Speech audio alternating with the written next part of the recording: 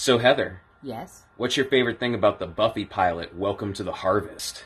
I have to say, Cordy's huge-ass cell phone. And the opening where Darla goes into the place with the guy and you think she's the one that's about to get it. Turns out, she's the one that's about to get it. Such a genre flip. Love it so much. How about you?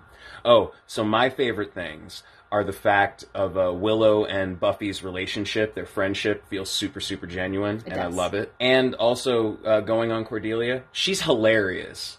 Her and Willow single-handedly own this pilot. Yes, they do. It's great. Yes. Till next time.